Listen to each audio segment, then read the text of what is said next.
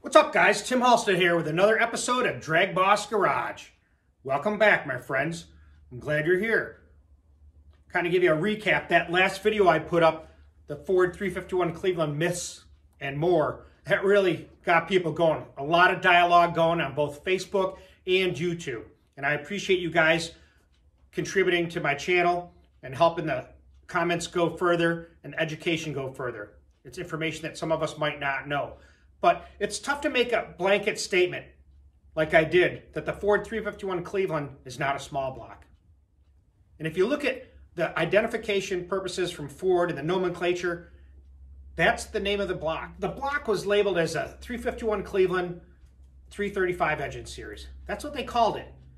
You know, they didn't, like I said before, they didn't call it a small block Ford. Now, when I made that statement, I didn't say anything about physical attributes of that block in comparison to the 289, the 302, or the 351. Because they do share things in common, like bell housing or spacing. But that's not what I said. I just said a simple statement. A lot of people not necessarily took offense to it, but they wanted to state their opinion on why it was not or why it was. And that was a purpose, to get some dialogue going. I want to build this channel. I've looked through the stats, and it looks like a lot of people are watching these videos, but the people that are watching them are not subscribed. There's a large majority that aren't subscribed. And I ask you to go ahead and like these videos, push the picture of the Pro Stock motor, and subscribe so I can build this channel. We can bring a lot more in-depth Cleveland information and drag race information in general. And that's what my goal is. So I appreciate that. I want to give a shout out to Andy Wood from Unity Motorsports Garage. He has a channel on here. And he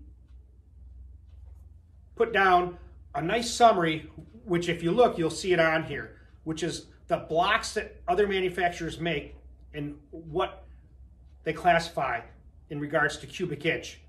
For example, I think he said the AMC is the same block from a small cubic inch displacement to their larger displacement.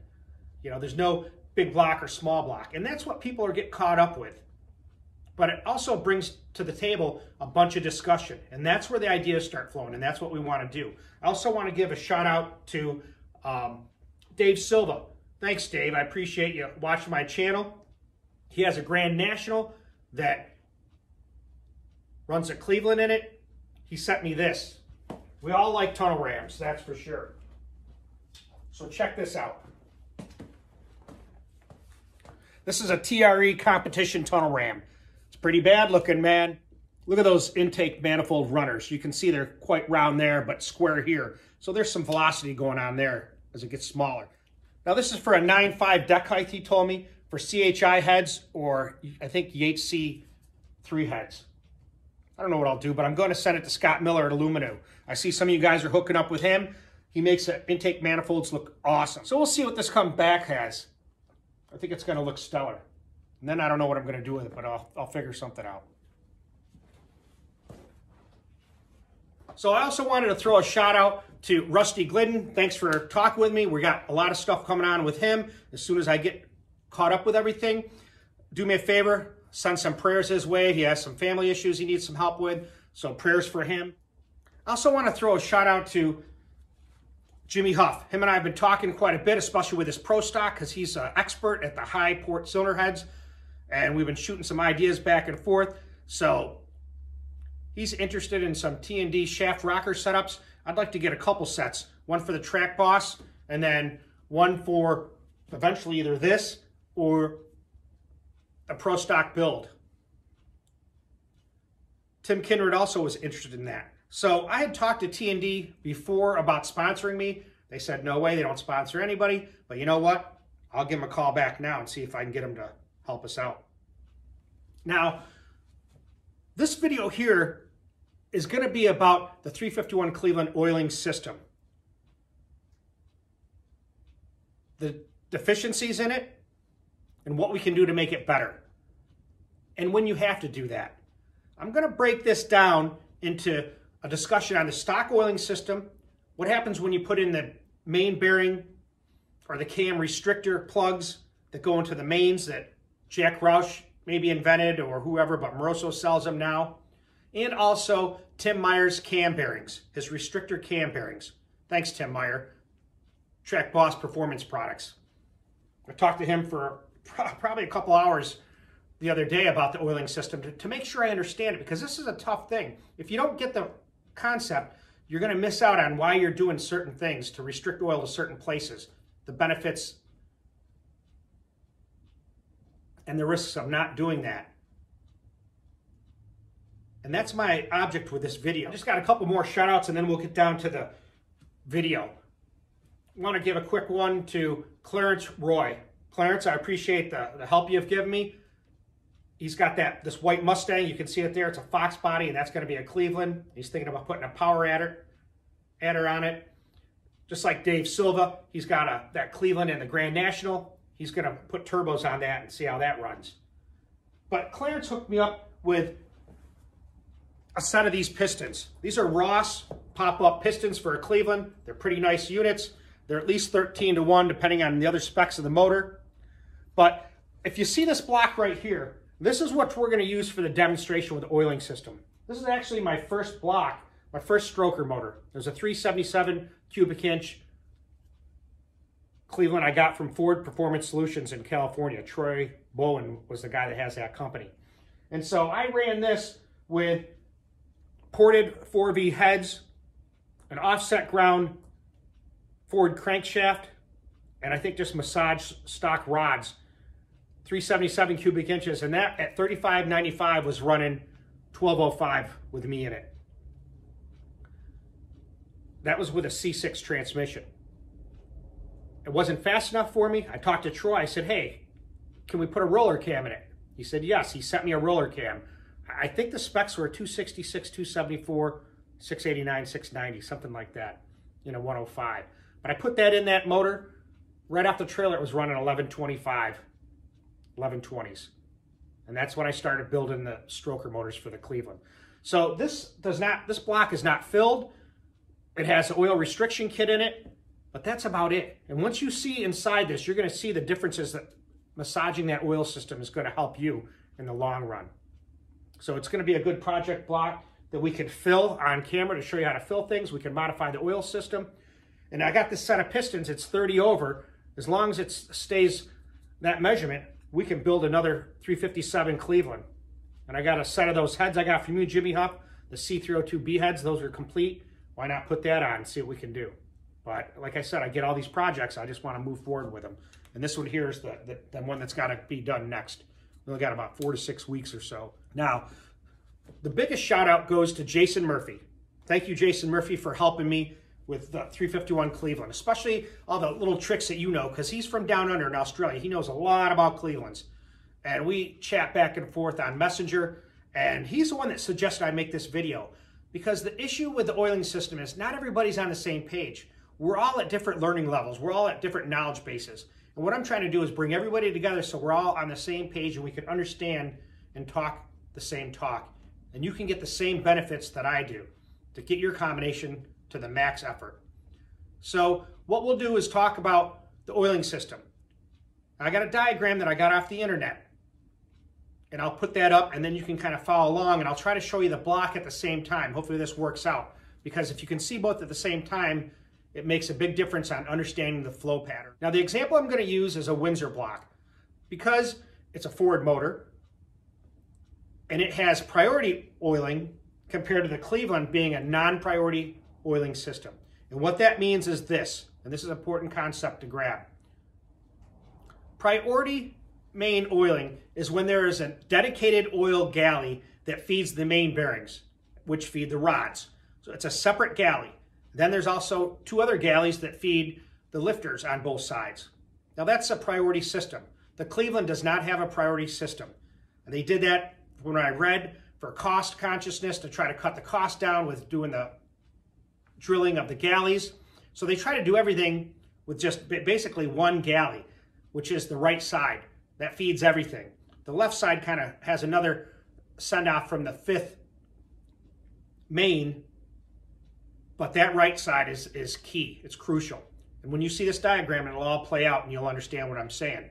But that's the difference. On a Cleveland, they try to oil both the main bearings and the rods and send oil to the cam bearings all from the same pathway. And it's just, it can't keep up. After $7 grand, 6,500, $7 grand, that's when it starts to tax it and struggle. Now I will tell you that Jason Murphy told me he's got buddies that run just the auxiliary line that comes from here, feeds back here to the sending unit. You've seen that line on there. Now I said in the last video, I'll never ran that, I'll never run that. But you know what, after I saw this oil system and talked over with Jason and Tim Meyer and I got a better understanding, I might do that, and you'll see why. Because that's the thing. You can't always be so hard and fast that you're never going to change, you're never going to flex, you're never going to learn and develop, because that's going to put you behind. Now, let's check out the oiling system. So there's my oil diagram and my interpretation of it. Now the oil pump's sucking up that oil, pushing it through that part of the block, and then going into the oil filter, just like this. Now you saw where the oil's going up through this. This main galley is short. It's a 90-degree angle, and that's what I'm trying to show you. Look here, and you'll see exactly what I'm talking about on the actual block. Now you can see right here, because this is really short, that 90-degree bend where that oil has to twist. You need to get in there and clean that out with some type of burr. Now, the things we're not going to talk about are bearing clearances, what type of oil, and the pump, whether it's a standard volume or high volume. Those are actually for another talk because there's too much variability with that. I want to just stick to the basics. So now that we know that, all the oil goes up to this. So we're going to call this plug the 585, just for a way to identify it. The origin, basically, of where the oil comes from the pump. All these little pieces of tape that I have on here show the oil system larger than 500 thousandths, half inch. That includes this big line here, the main feed to the right-sided lifter galley, the left-sided lifter galley. All the rest, these diagonals here, are 313 thousandths in diameter. Whereas the cam bearings, the path to the cam bearing, these are all 250 thousandths, quarter inch. So here's the oil path, and this is the key. When that oil comes up here, the first part of it goes up to the first cam bearing, and that's what these guys represent, the first cam bearing. So the oil split and goes up to there. It also goes down to the main bearing. Oils that, then it goes up to the right-sided lifter galley. And that's what oils first. This right-sided lifter galley, this is the key with the Cleveland. This is why they have an issue, because they're trying to oil from one galley, they're trying to oil the mains, the cams, and the rest of the system, and then feed it over from the rear main to the left side. Just for identification purposes, the right side of the car is always from when you're sitting in the seat. The right side is the passenger side. The left side's the driver's. And that's how you look at it with these galleys. So actually, this is left side is kind of put here, but I can't draw in 3D. So this is kind of coming this way. And you'll see that when I show you right now what I'm talking about. The filter, obviously, you know, screws on to here, okay? The oil pump sucking that oil up to here, pushing in the filter and pushing it back through here and going through the rest of the galleys. That area, which you saw, is almost a 90-degree bend, has a lot of tortuous areas, and that needs to be cleaned out, chamfered, and radiused. And that's an important factor you should be thinking about in any Cleveland. There's the hole here at the bottom of the block. And that's where the oil pump bolts on. So it's bringing that oil up through there to through that port. Now here's this. This is a 585 plug. And I call that the 585 because it's easy to identify. And hopefully when I say that, you know right where we are when we're talking the schematic. And that feeds through here, through the main part of the journal. It's coming through here. Now it splits, and it's feeding this cam bearing here. And also feeding the main bearing here. You can see the hole here and here. Now that big area right there, that's going all the way up to the right-sided galley. And you can see it right here.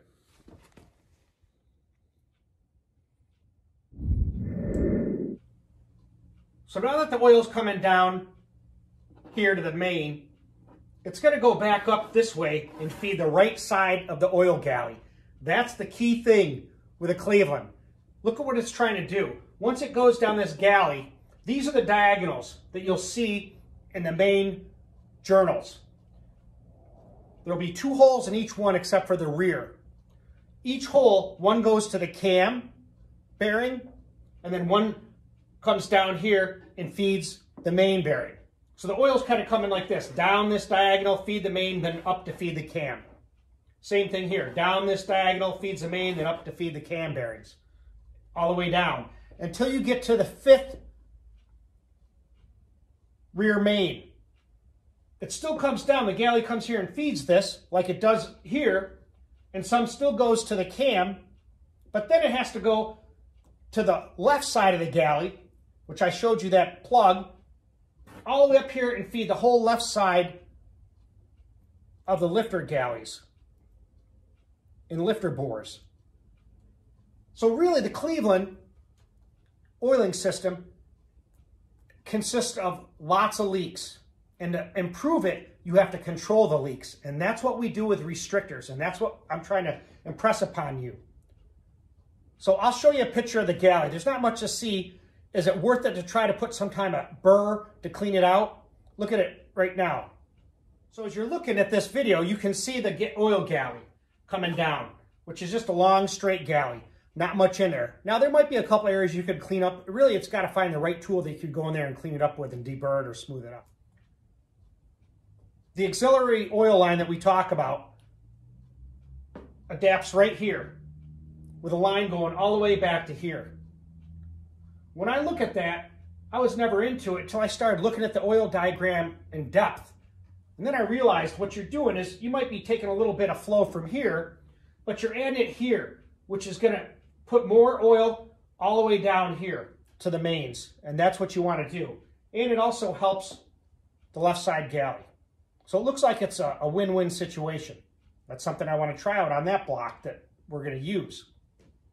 Now let's look at the engine and see what it looks like and compare it. I'd already showed you these guys here.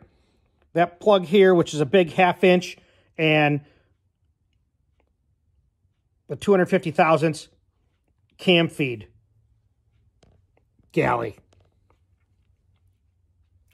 Here's where the oil pump bolt's on right here, these 2 bolts. And that's the main galley that goes to the filter.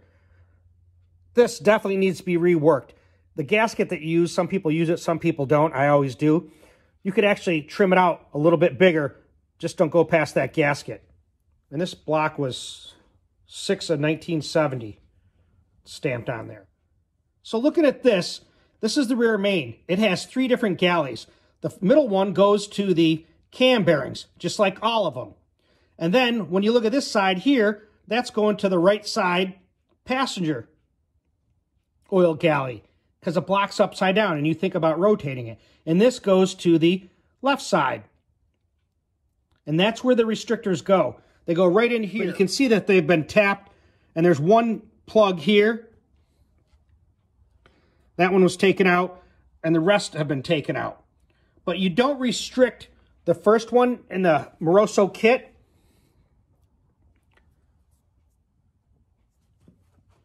And the last one goes to decrease flow to the left side oil galley, thereby keeping the oil down in these mains. And that's how the cam restrictor kit is put in. And they're screwed into the oil galley that feeds the cam in 2, 3, 4, and then what goes to the left side lifter galley. That's where those restrictors go. They don't go in number 1. Now you could put one there, but I think the reason they don't is because you think about it. To get to this, you can't put it in the main, because when this oil is coming through here to the 585, it's automatically going up to the cam. It's not going to do any good down here. If you're going to put an oil restrictor in, you need to go past the 585 and put it up here. That restricts the flow to that number 1 cam bearing. Now, here's what Tim Meyer's system does, his restrictor cam bearings. And if you've seen his cam bearings, they're a round bearing like any other cam bearing, but they have a hole on the outside of the bearing which goes against the cam journal. So they're put into this area right here, all 5 of them. Because what those cam bearings do, those cam bearings move the clock position from 6 o'clock, which is straight up and down, to 3 to 4 o'clock, off to the side. And so what happens is when that oil comes up to oil the cam bearing, now remember, oil restrictors reduce oil to the cam bearings, not the lifters. That oil hits the bearing. It can't go any further, so it goes and follows that channel, and that's what slows it down or restricts the flow to the cam bearings. By keeping it slowed down, the flow slowed down, so it keeps concentrated volume at the main bearings. That's the theory behind it. Now with Tim's system, what you do, this is a pretty big hole. Remember, I said it was 500 thousandths. So that big hole's feeding the first main, and you also have what was feeding from the 585, 2 different orifices, 2 different galleys. So with Tim's kit, what he does is he plugs that big 1/2-inch hole and puts a pipe plug in there. Obviously, it's underneath the bearing, so the bearing sits flush and doesn't affect that. And then that hole, which we said was 250 thousandths, he drills it out to 5/16. That way it kind of makes a little bit more flow to that one bearing, and you're only having one area of flow to that first main. So here again are the 2 areas that we're talking about. Here's the big 1/2-inch hole, and here's the cam bearing feed, that galley, which is 250 thousandths. So what Tim's doing is plugging this because you're going to have flow to the main from this. You can see the little areas that are feeding it. Look how big that hole is. That's a head bolt right down in it. That thing's moving a lot of oil, and you can get by with less and just sustain it with this being a little bit bigger. Diagram that he supplied, and you can see the picture of the holes that you're plugging and drilling. But the path of the oil is in red, the stock Ford. Oil's coming up here, it's going down and feeding the mains and the cam journal. It's going up to the right-sided galley. And that's what feeds the whole part of the engine that we showed you here. And that's what we're trying to do, is keep that oil restricted down to the mains. What else can you do for the oiling system? Well, we talked about all the galleys. Now there's the left side. I didn't put the camera down there. It looks like the right side. There might be some areas to clean up. That I can't say for sure until you look at your own situation and see what kind of tool you could use to get in there. But those tricks or tips, like I'm saying, it's important to go through everywhere you can and see and look for those radiuses. There's a couple spots on the drain back holes that need to be opened up. Check this out. So here's a couple areas that need to be paid attention to. And you can see this right here. That's a drain back, and it comes down in front by the time and chain area. But when you put on the head gasket in the head, it blocks off. All this area is blocked off. It needs to be opened up and radiused. They're all off a little bit, and that's something you should check and make sure that it's patent on yours and try to get the best flow you can to return the oil back. And those holes come down here. They're up in this area, and there's one over here, back here. Make sure you clean those out and radius them. This area here, where the sending unit goes, and if you use the auxiliary line, it bolts in back here, plumbs in back here. But if you look down here, and I'll show you a picture with a camera going down in it, it's pretty narrow down there. That could probably benefit from cleaning it up. And here's the back, the cam bearing plug back here. These are the 2 galleys back here.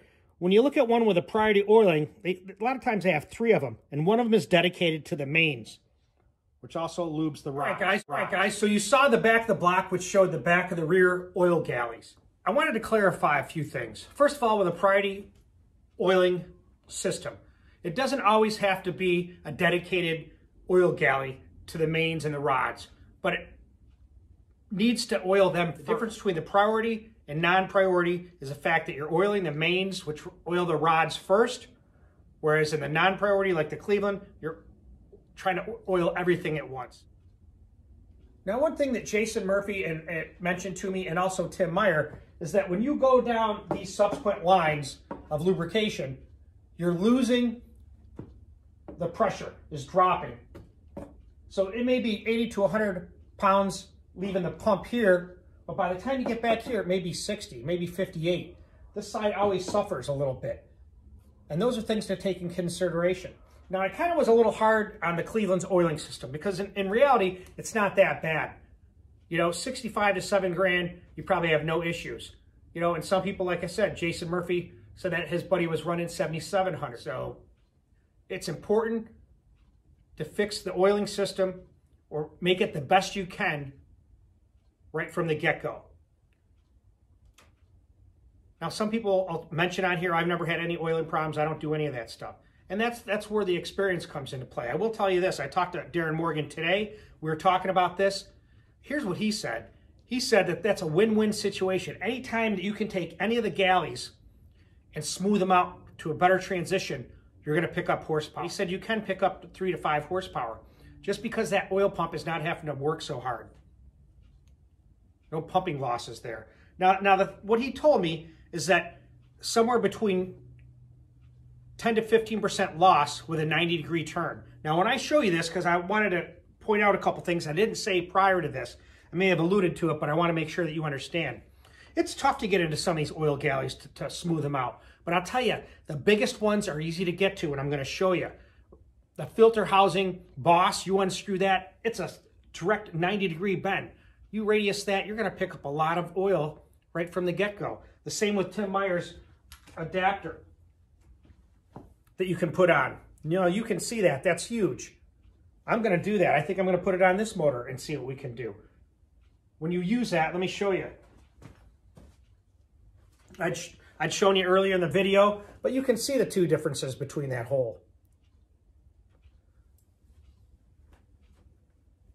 When you take this off, you'll see, I'll show you on the camera how torturous it is. The same thing with that 585. Now, one thing I want to clarify here, because I didn't mention it directly, but it goes like this. That oil filter is pushing oil through that passage. Now, it doesn't go directly to here. It does empty into that 585, and I'll show you what it looks like. And I'll tell you, that is also a sharp turn. You grind all those out of there, like I showed you, where the oil pump bolts to the block. If you saw that picture, you grind all that and smooth all that out of there. It's a win-win situation. Now, like I said before, when I see where that axillary line is pumping right into here, an extra, who knows how much pressure. Anything's better than nothing back here because you're supplementing the mains. So that's something I overlooked and I never paid attention to it. So I think that's a good idea, win-win situation, like I said. Now, a couple other things that I want to mention.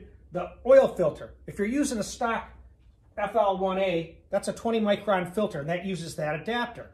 You know, it's a bypass filter. Whereas if you're using this, use a 51268 Wix filter, that's not a bypass. It does have 25 microns filtering capability. Hopefully you have a better understanding. I do want to throw this out there. One of the best ways to restrict the oil is use the lifter bore bushings, which go right to the bore, then you machine them to fit the clearance between the lifter. Now the issue with that is you're only having a 30 to 60 thousandths hole in that bushing to oil the lifter, and that's it. Now if you think about the oil passage, here's a picture here. That bushing cuts off some of the circulation through that galley, but it's round and that lifter's straight, so the oil is still flowing past that galley. But that's how it slows it down and restricts it also, is by cutting those lifters out of that equation, that big loss of pressure on those galleys where the lifter goes in. So like I said, these little things are what's going to make your Cleveland live a lot longer and have a lot better oil supply. I'll show you just the 10 minutes it would take you to probably grind that out in some of those areas, especially if you saw the 585 where I showed the picture where it's going up. If you can get in there and transition some of those sharp edges, it's going to make all the difference in the world. Check this out. Let me show you a little closer up detail, stuff that I think you guys can do real easy without getting into a lot of grinding and trying to find special bits. But I've seen people go like crazy to try to remove these. You can see with a chisel, they try to pound it out of there to get it loose. I found basically putting on 2 nuts like a lock nut and loosening that up works for me. What I used was It feels like dash 8 bulkhead connector nut. And then the same thing with just a regular cap.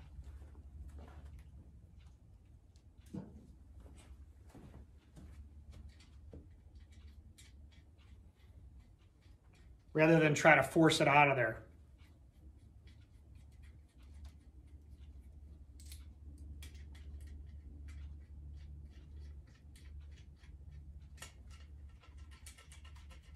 But I look at this block and I can tell you there's a lot of areas of improvement, and I can't wait to do it.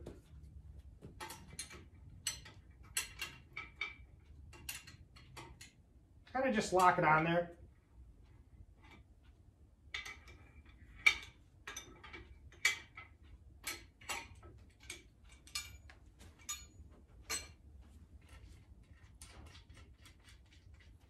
And once you break it loose, it comes out pretty easy.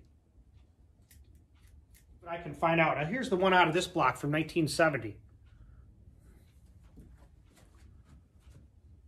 Now this is what I use, just a little borescope.